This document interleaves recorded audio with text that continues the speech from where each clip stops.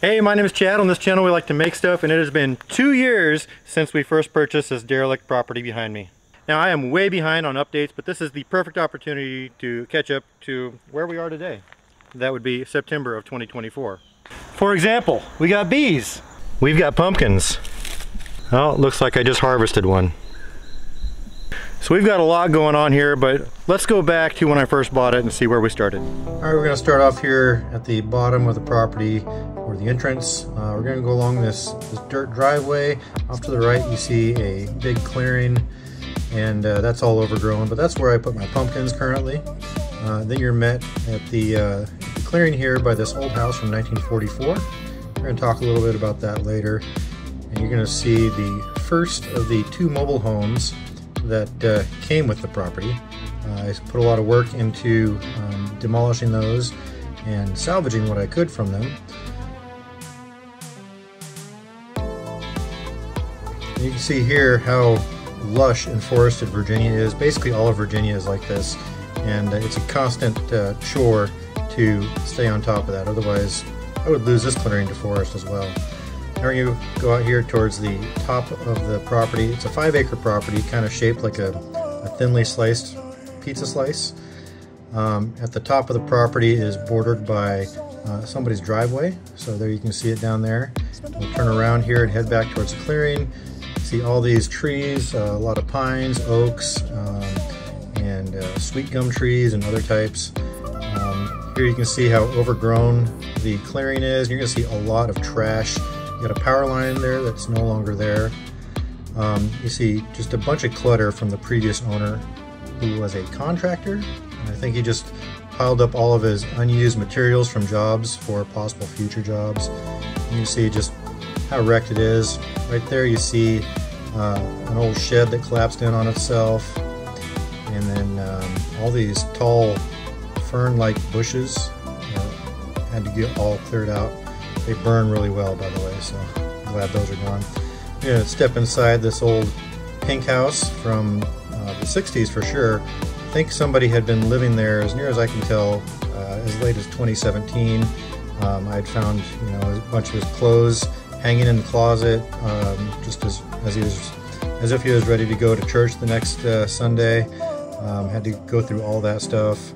And here in this building, it was used as an old Sunday school. It's only got one dividing wall, basically right here. So you had like a 1/4 and 3/4 division in this old mobile home. And I think what the intent was for the contractor that lived there worked there prior to me buying it, I think that was going to be his on-site office space. That's just speculation on my part, but I went ahead and took that down and got a little bit of salvage money for it. Right here is the future site of my new timber frame wood shop, and then here, I don't know what you make of that, but it's an old deer head painted black with red horns. So as you can see behind me, everything else is just so much more tidy. The grass is trimmed, the grass and the weeds, whatever. There is so much refuse that was removed from this place. So much garbage has been in the tree lines for decades. Old household goods, bunch of bottles and other trash, whatever you can think of is back in these woods. I've burned off as much of it as I could, probably tons of garbage that is burnable, and we still got a long ways to go.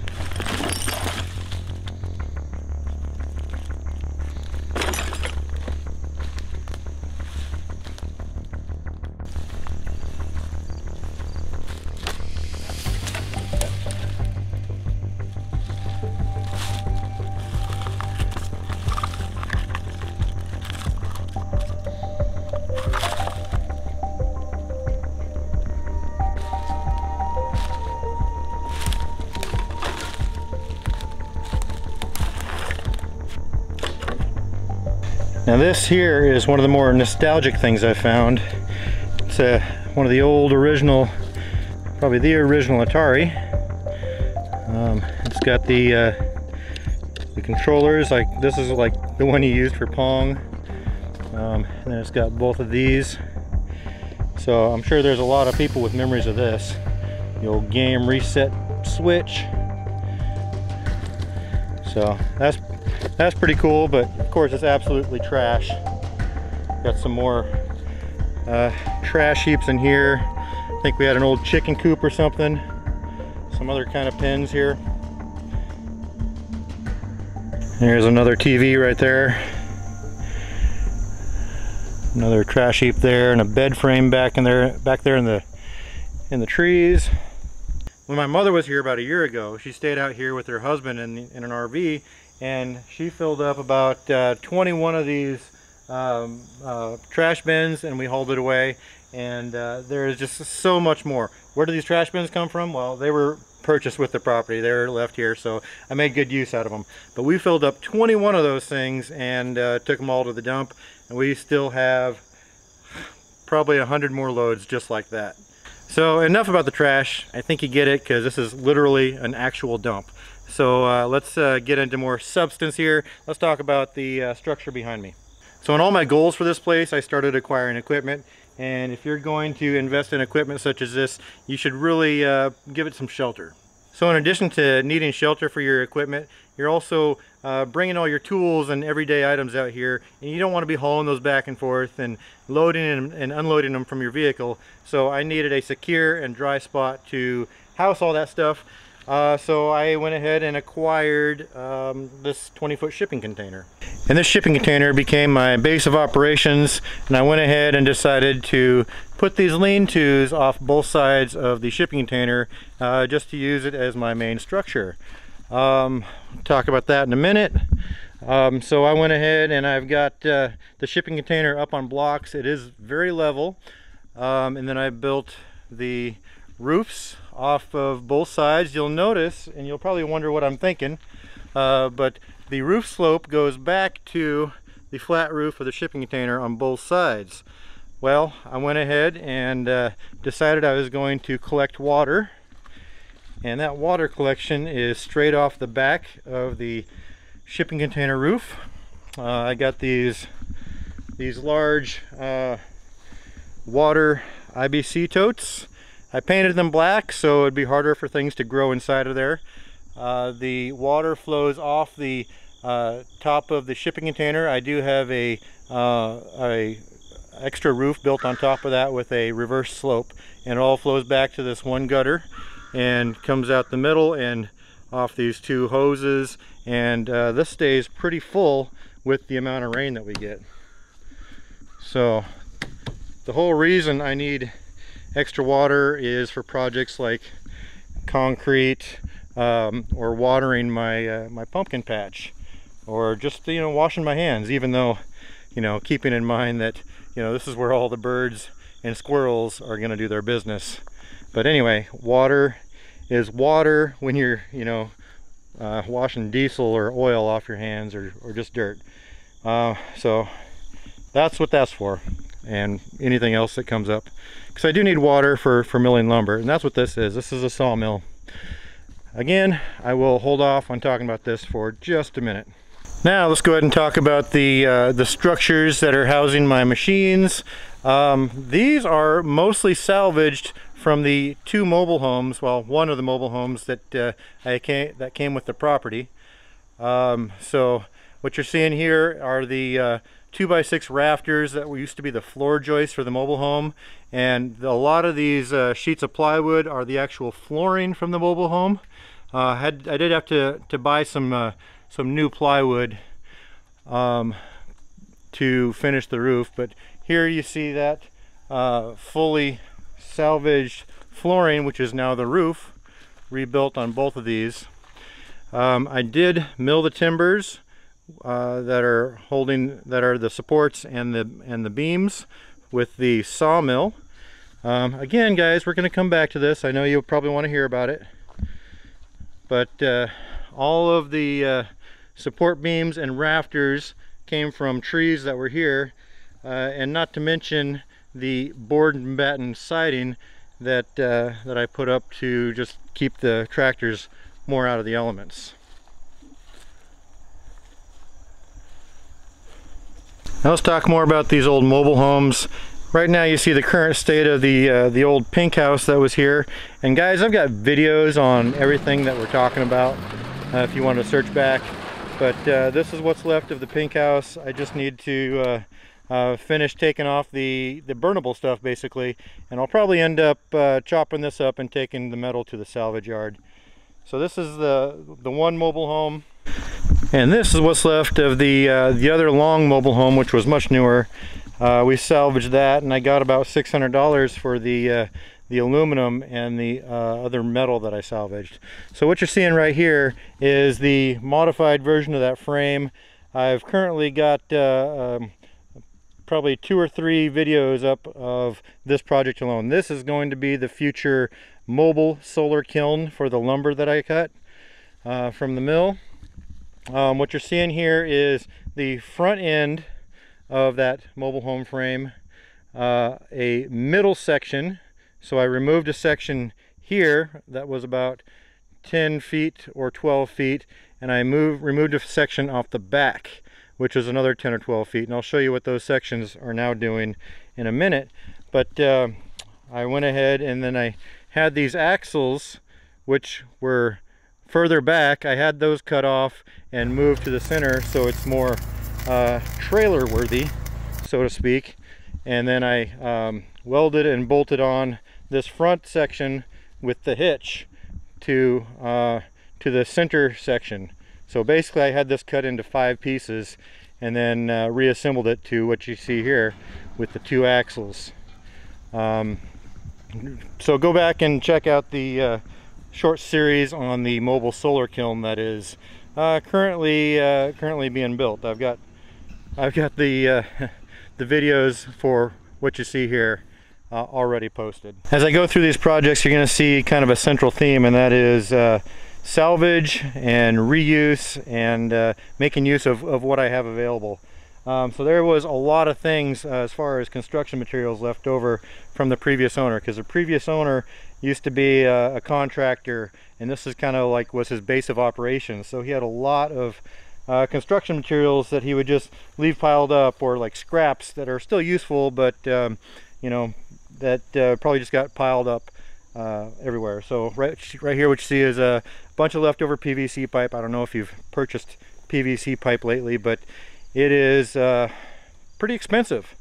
So like one long pipe is going to be, you know, sometimes 20-30 bucks. And I recently made use of everything I have left over here on a big project that's right over there. I'm going to get into that. So you got some lumber here, some 4x4s, some 6x6s, and various things like that. We had some sheet metal. I've made use of a lot of this stuff. The roof on the machine shed, there was a bunch of shingles that I was able to use. I did have to purchase a bunch more. I was able to find matching shingles even. Even found like the last shingles on the market to match the ones that I had run out of. So I guess that was lucky. It doesn't really matter because, you know, it's a roof of a machine shed in the woods, and you know, aesthetics really didn't matter. But anyway, so that was another use of using, or another example of using what was laying around. I'm always finding things like this in the dirt. You get a bunch of those are probably some 1/2-inch nuts there. I think what these are, Jet Sweet. I think that's something to like put into pipes, and then you like screw it down and it expands so you can pull it. I really don't know. Here's a hole saw for like a 6-inch hole. There's a bunch of propane and Freon tanks, and like I think that's like an oxygen bottle that I've just kind of gathered up over here. So one thing that I'm doing to clean up is to at least consolidate various pieces of junk, so I can, you know, go there and take care of it all at once. There's a bunch of pipe fittings that were left behind. This is what's left over. I've made good use of all the pipe fittings, which saved me hundreds of bucks on this project I'm about to show you right now. This is the big project that a lot of viewers here have probably been waiting for. One of the primary reasons for acquiring this property was to build my dream wood shop. I am a woodworker. If you followed some of the other videos on my channel, you'll see that I have a wood shop in my garage. I've definitely outgrown that, so I wanted to get this place and put my dream wood shop out here. It's going to be a timber frame building. That's why I purchased the sawmill. But this is the location of the new wood shop. It's going to be 36 by 38, 38 feet deep and 36 feet wide. So I have a contractor coming out to pour concrete, and that is imminent. It was supposed to happen last week, but we got some rain. I'm not sure what his plan is for this week or next week, but I went ahead and I had to install the plumbing drainage prior to that, and I'll show you a little bit about how that works. All right, the old house for reference. Right here is the corner stake, and this is the front of the building. There is no stake right now for the left corner, but it's going to be right about there, and the other stake is there off in the distance, and the other one is just beyond this stub up for drainage. You might be able to see it right there. So you would walk in the center of the building, and off to your right you're going to have a bathroom. You can see the string, which represents the edge of the footing of the concrete pad. So you're gonna have a door right here. So let's step into the bathroom from this direction. Door. Off to your right you're gonna have the lavatory sink. You're gonna have the toilet, and yes, you're even gonna have a shower, because remember how I said the contractor that lived here or worked here prior left a bunch of stuff? Well, he left a brand new shower pan, which I found inside the old pink trailer house. This is brand new. It's been outside. In fact, here is the packaging. It's, you know, it's been in the weather and it's been in the dirt, so it's dirty, but it's brand new, trust me. All right, so back to the bathroom. So pretty self-explanatory. Shower, toilet, sink, wall here. Okay, we're gonna go back outside. Okay, over here you've got shop space. You got a set of stairs going, because we're gonna have an upstairs, so it's gonna go up and then take a corner up the wall. Right here we're gonna have a shop sink. We're gonna continue that drain all the way up to the second floor, where we're gonna have a little kitchenette, place to, you know, sit down, cook lunch, whatever, because I plan on being out here quite a bit, kind of like as if it's a job. This pipe here is sitting here because I'm going to run electricity to the center of the floor and come up, so I don't have overhead cords or long extension cords running across the floor. Right here is the water main that comes in. Got a water line that goes this way. Over here you can see the concrete barrel. That's a well. So we're going to run a water line this way in to the building for the water line.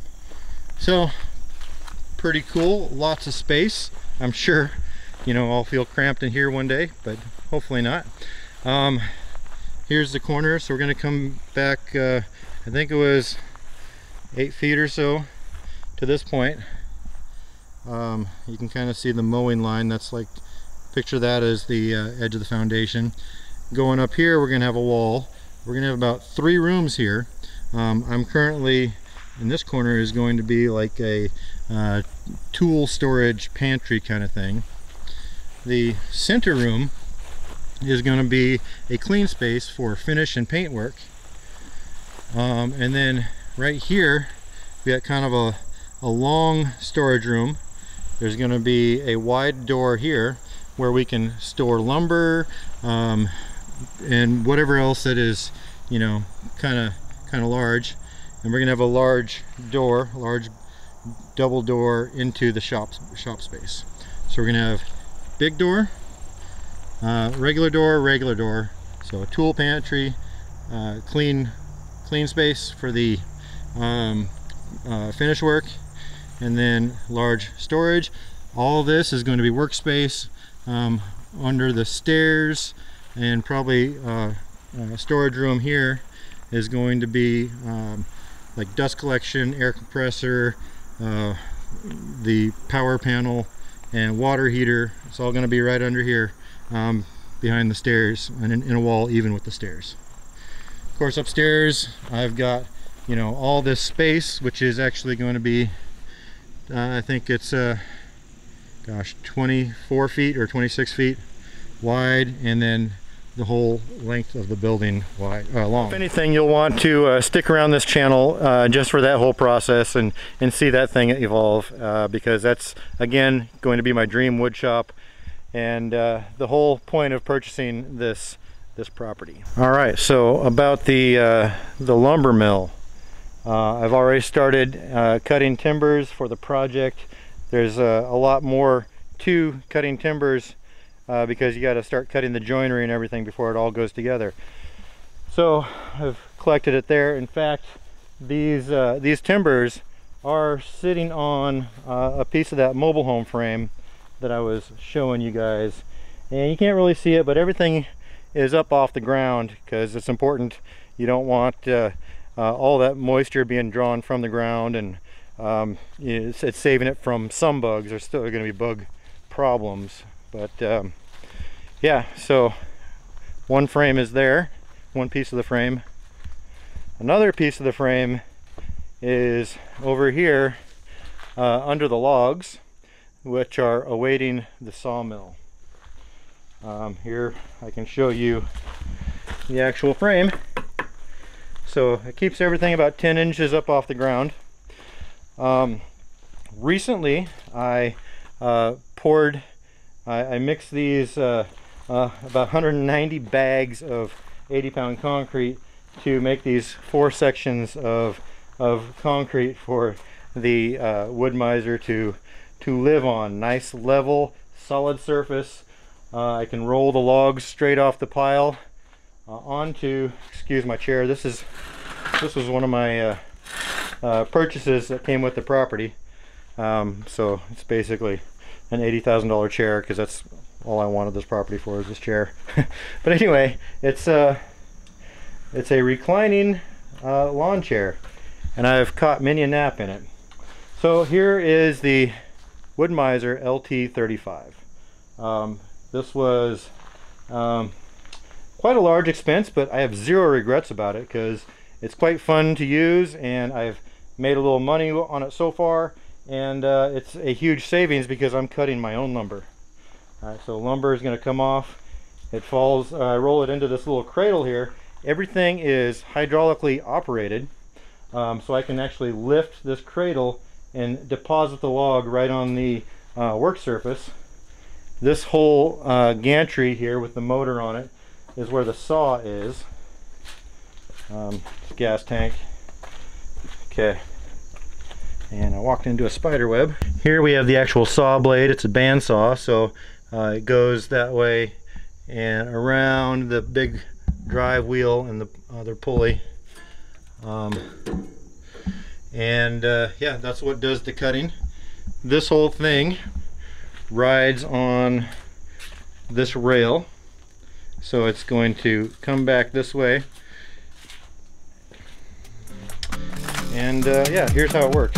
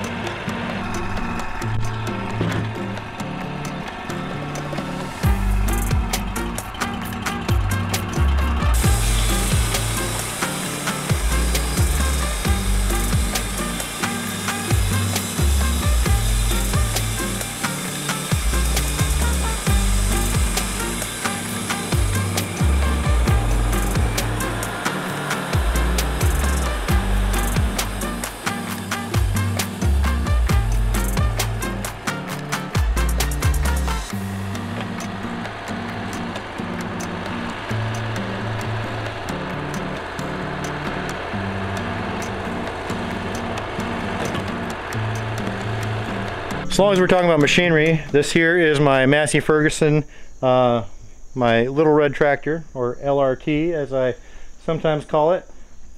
This gets a lot of work done. This is I think it was a 35 horsepower. It's a Massey Ferguson 1734E.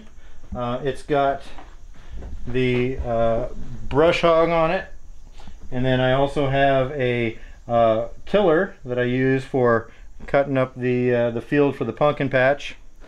But yeah, this gets a lot of work done. It's really simple to drive. It's basically operates the same as any small lawn tractor you'd cut your grass with at home. Now, the JCB skid steer is a huge headache. When it works great. Right now I'm having fits with it. Recently, well, if you've seen some of the saga, I've replaced the alternator. Probably didn't need to, but as part of missed troubleshooting, I just went ahead and replaced it.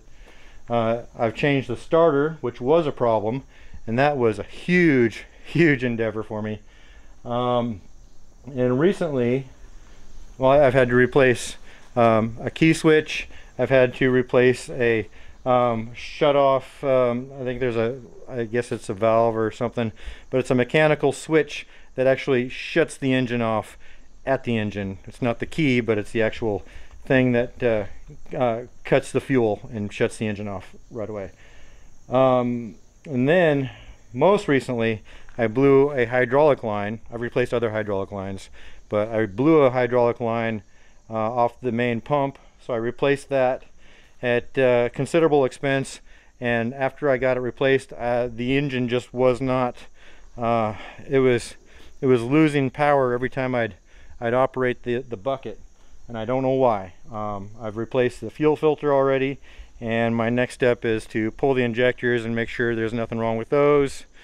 So I've had to learn a ton about being a diesel mechanic since I've owned that thing. It's like 25 years old, by the way, so it's really, the parts aren't that common, and it's really hard. I don't know what to say about it, but I paid a lot of money for it. Probably not a lot of money as compared to buying a tractor that was newer, but you know, it was a considerable expense, and I'm just spending a lot of money just to keep it running.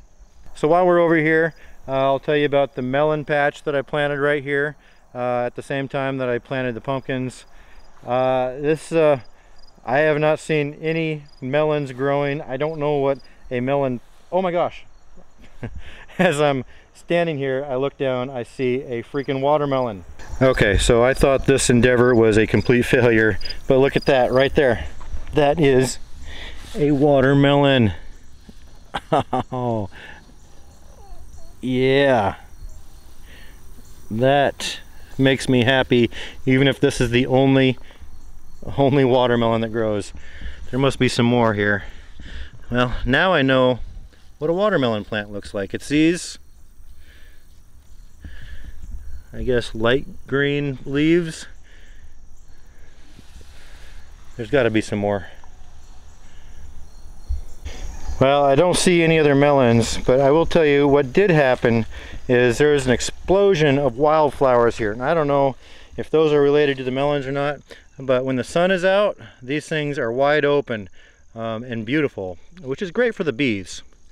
Got these violet ones. They range from white to violet. There's a red one right there.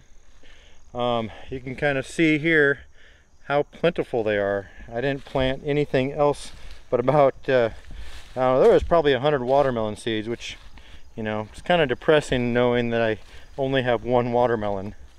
But you know, this is the first time I've ever grown anything in regards to, well, a garden or flowers or anything. But I'm gonna try again next year, and yeah, so this 5 acres counts as a farm, and I'm going to tell you a little bit about why I want to make this a farm. The state of Virginia has a tax benefit for farms. So like basically you fill out a form with a retailer, call it Lowe's or Tractor Supply Company or whatever, and anything you make towards the purchase of a farm is sales tax exempt. So that's actually, you know, a huge savings when you're buying things like, you know, a $600 tractor part, or, you know, shovels, or lumber, or nails. All that is tax free. So I'm going through a lot of that, and it's all coming out here. So it's definitely above board. So I'm saving, I think it's 7.5% in Virginia for a sales tax that I'm just saving on something that if I wasn't planting anything, I would be paying that sales tax. So every little bit helps. So now we're out here in the pumpkin field, or patch, pumpkin patch. Though it's not great, the yield that I'm seeing so far. Remember, it's the end of September. I planted rows all the way down to where the bees are, and I've probably got pumpkin seeds every 4 to 5 feet, looking at about 7 different varieties, if I recall. And the vines were doing really good right here under these trees where it was getting shade. But in the last couple weeks, they've kind of started withering and curling up, kind of like this. And you can see like this is a pretty healthy vine, which was actually planted in that row, and it kind of stretches over to this row, and same just like this one. That one, yeah, they're just going all over the place. So I'm letting them, but I'm not seeing that many pumpkins, if any, on every vine. I don't know why, because I got the bees out here doing their pollination thing. But you would think that all these would be producing fruit of some sort. Look at this little guy right here.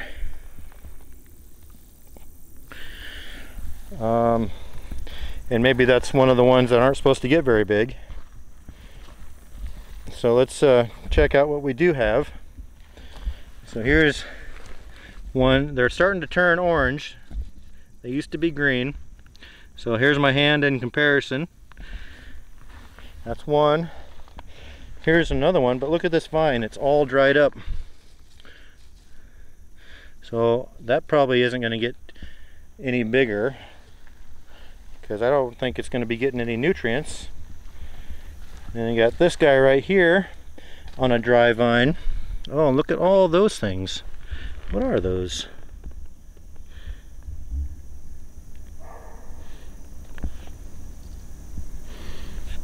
No idea. Probably not good for a pumpkin though. They're probably using it. Here's another one. And see, that's what I'm talking about. I'm not sure that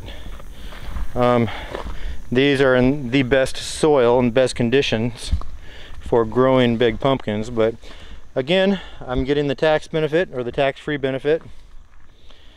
And even if this is all that happens, I'll probably just plow these back into the soil and hope they look at that right there.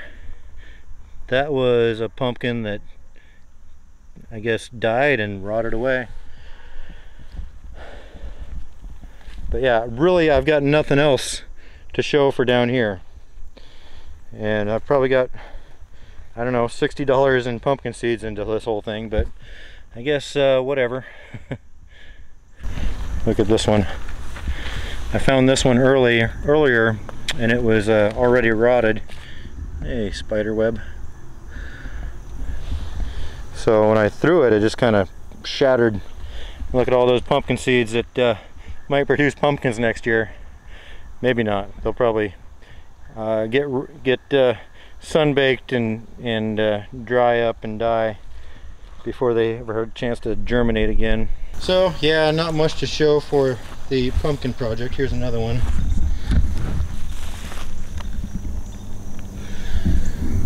But yeah, it's just an experiment. I'll probably look for a fertilizer solution in the next year.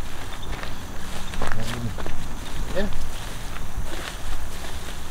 Let's go look at the bees. Somehow I found myself becoming a beekeeper because somebody told me there's a grant on the Virginia Department of Agriculture's website where they will send you some free beehives if you applied. I think pretty much everybody wins. So what you see here is the result, at least the start of the result of that grant. They send you 3 beehive kits. I painted them Easter egg colors. Basically, these are the colors, the mist tints at Lowe's that you can get for like $7 a quart. So I wanted to go with like some fun colors. But the Virginia Department of Agriculture with this grant provided 3 free beehive kits, and the value is somewhere around $600. So I went ahead and got those, and I actually went to a beekeepers convention at a state college around here, and as one of the door prizes I won a pack of bees. So I got 1 free pack of bees, and I went ahead and purchased a second one, and then I purchased a third one. So I'm running 3 beehives. I've already taken some honey from it, and it's pretty good. But I find myself suddenly very interested in beekeeping. I never ever, crossed my mind that I would ever do this. But now that I won that grant, I find that it's so impressive, these creatures, the way they work, the fact that they are pulling flowers or pollen from flowers that you didn't plant, and they're producing a legit product. So that's the bees. If there's one thing that I can claim some agricultural farm related success on, it's the bees. I'm going to continue to grow this endeavor. I'm going to add more colonies to the property. Yeah, it's just, you can get so much value, whether monetary or just having the honey from honey. So I think it's just a worthwhile thing to pursue. Let's talk about this electric fence here. This is I heard about a 3-dimensional deer fence. So basically I wanted to protect the pumpkins from deer. There are plenty of deer that wander about here casually, but the theory is that a deer does not jump over anything it can't stand next to. So I've got 2 lines here, and actually it's a little loose. It's usually up here about that high, but and then there is a 3rd line out here, and so the deer will test this, maybe get a little shock, and maybe that's enough to get it to back off. But evidently a deer will not jump over something it can't stand next to. So if it stands here next to this one and it's getting shocked, it won't get any closer. And therefore, you can keep a deer out with, something that, could otherwise easily be crawled through. And a deer can easily jump over something this high. So I've got this 3-dimensional electric fence that's running on solar power up there hanging on the house, and it's off right now, obviously, just because, well, I don't know why, just because I haven't turned it back on since I turned it off one day. And I'm not that in love with my pumpkin yield, so whatever is going to happen is going to happen.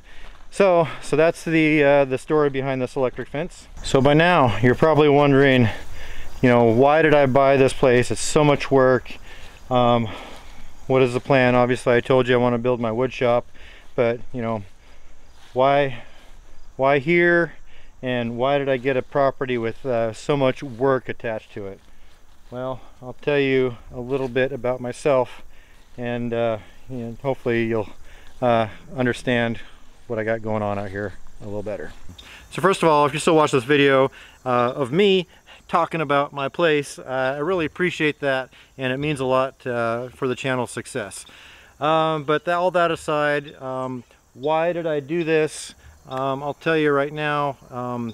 2 years ago I had recently retired from the U.S. Army after 27 years and a whole bunch of deployments. I did 4 deployments, 2 to Iraq, 2 to Afghanistan, and some other places. But it was time to go ahead and hang it up, and then I decided that I wanted to, well, I'm about to be 47. Tomorrow, in fact, is my birthday. But at that time I was 45. You know, I could have went in and got into like a new career, but you know, I didn't want to do that. I just wanted to, you know, be happy, and I was really happy doing woodworking. And like I said earlier, I had outgrown my garage shop, so I wanted to come out and I wanted to, you know, acquire a piece of property and you know, build my dream wood shop where I can come every day. It really wasn't working being home and accessible and, you know, calling it a woodworking business, because, you know, I'd always, you know, get pulled aside to do this project or that. So here I am 2 years later. This is really, you know, kind of a slow liftoff for what I wanted, but we're getting this this pad anytime in the next few days, 2 weeks, next week, I don't know. But as soon as that pad goes in, it's going to be, you know, cutting all the timber. You got to get all the timbers cut and shaped for the joinery, and then it goes up very quick, like within 2 days, and maybe one day if you get the right equipment. But that's what's going to happen in the near future with this channel. This is going to be all about building that timber frame. Now I am posting regular videos, which are, well, they're about a year in the past. It's taken me that long to just pull the footage together and make a good coherent video that people are going to stick through and watch, because, you know, that's important. You can put up videos all day, but if you know, they're not coherent or entertaining in some way, people are going to be leaving within 1 or 2 minutes, like no doubt some people have done with this very video. But for those of you that are still with us at this point, again, thank you. But that's what you can look forward to, is this building getting put up and constructed. Now, what about this old house? You probably don't want to know about that, do you? Well, maybe you do. I'll tell you right now, this house was built in 1944, right at the end of the World War II. I have found a lot of history in going through this house. A lot has revealed itself to me, and I've posted some videos on that. And I guess I could take you in there, but we'll probably save that for a playlist that I've created, and I'm gonna go ahead and post that right here at the end of the video. So how do you like that for a teaser? I've referred to this place as a crack house. If you watch that playlist, which is going to come up here in a minute, you'll see exactly why I call it a crack house. But yeah, check it out.